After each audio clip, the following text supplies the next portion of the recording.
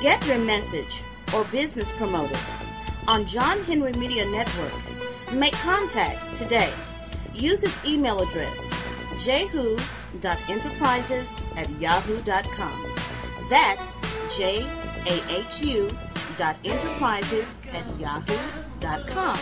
Again, that's jahu.enterprises@yahoo.com.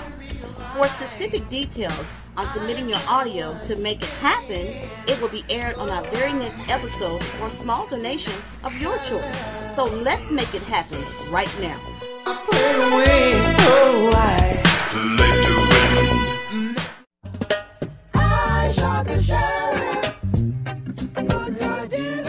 The Herero and Namaqua genocide in German Southwest Africa, present-day Namibia, occurred between 1904 and 1907.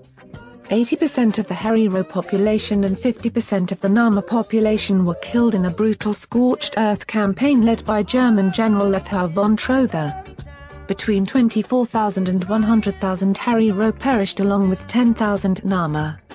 Heads were beheaded and boiled to remove flesh, and the skulls were transported to Germany for laboratory experiments.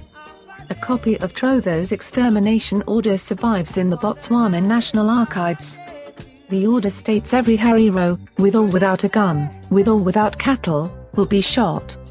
I will no longer accept women or children, I will drive them back to their people, to die in the desert or let them be shot at. Olusoga and Erickson write, it is an almost unique document, an explicit, written declaration of intent to commit genocide. These mass killings were named as the first example of a 20th-century genocide in the 1985 Whitaker Report, commissioned but never adopted by the now-defunct United Nations Subcommittee.